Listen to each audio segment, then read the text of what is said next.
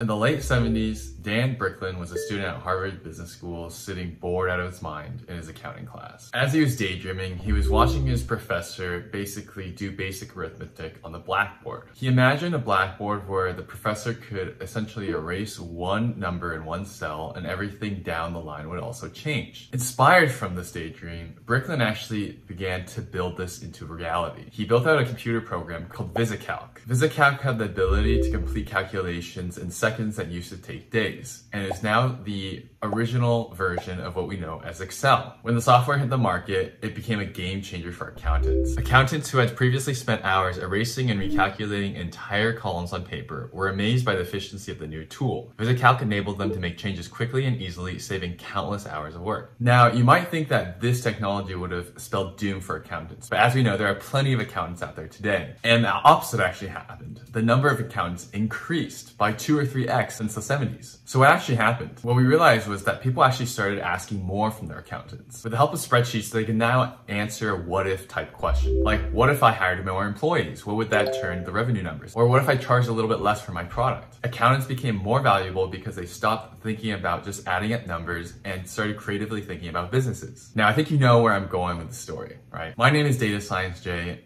and I don't really believe that AI is going to automate out data scientists, because I believe there's going to be a similar trajectory with what happened in the past with accounting and spreadsheet software with what's happening with data science now. I have seen tons of videos out there about how AI is going to replace data science, and I don't actually believe that to be true because of what is underlying the data science job. To me, like the story with Excel, AI allows data science to do actually more work and provide more value, and I think it provides a lot of value for everyone as a whole as well. The one data science extinction argument that I hear a ton about now is that if AI allows a data scientist to do 10x more work, then why would we continue to hire more data scientists at a company where if one data scientist can do the job of 2 or 3 others, we would never have to hire those 2 or 3 other data science jobs. And that's true if your underlying assumption that work and value is finite, if we're in a zero-sum game. But as we know from business, and from what I know from business as well, is the fact that the more efficiency that we bring out of our workers, the more productivity creates more wealth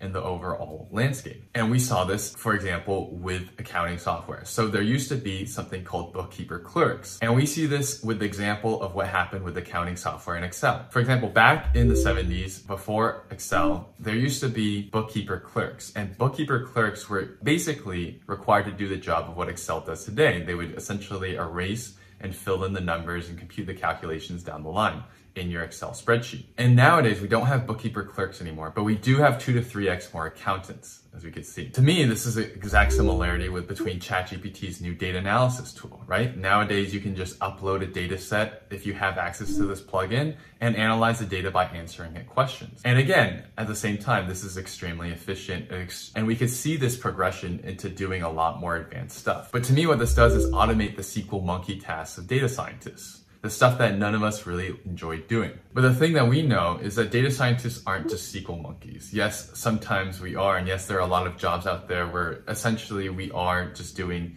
SQL monkey work or just writing queries or formatting oddly formatted data for most of our jobs. But as those tasks get automated away, it allows us to do the more creative work that is still required that AI can't do for now. But that's the resolution that we have to understand. We have to understand that data scientists aren't just number crunchers. We play a valuable role in converting data into business insights. To achieve this, we still have to have the judgment to actually analyze, format, and clean what kinds of data that's out there. We have to connect different pieces of information from different sources, along with stuff that we know and contextual knowledge in our head, as well as other people's minds inside of a general company to make decisions. And while we can envision a future where we can upload a data set and ask it questions and get answers immediately, we still have to know what questions to actually ask and understand why certain answers might be incorrect. Moreover, as data scientists, we actually have to negotiate and work with different team members. We have to be able to look at the data and be able to figure out a way to tell a story that will convince other people to join our side and to actually apply the insights that we know. So to me, the future is not going to be reviewing SQL PRs by AI robots and doing so at a fast enough rate for accuracy and operational efficiency. It's going to be figuring out which problems that we have to solve and what kind of manpower we need to solve it. The tasks that demand human cognition, communication, negotiation,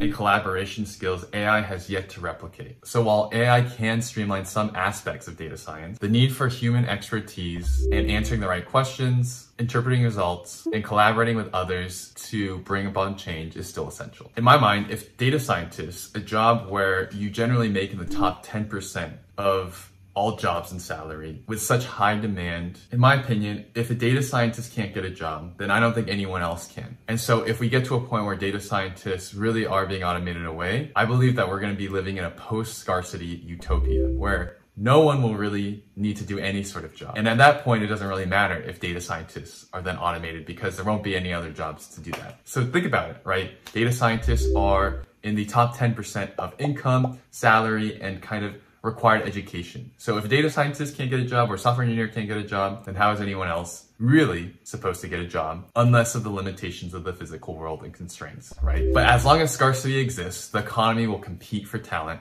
The need for talent, the competition for success, and all of this will continue to exist. We will also want jobs. We will also want to build businesses. And the relentless human drive to achieve feats will still exist. Although AI will dramatically change the data science job and the engineering jobs for years to come, it's crucial for us to remain adaptable in these situations and embrace the opportunities that actually arise from these advancements versus the doom and gloom that people expect from the automation that is here to come. Thank you for watching. Like and subscribe. Goodbye.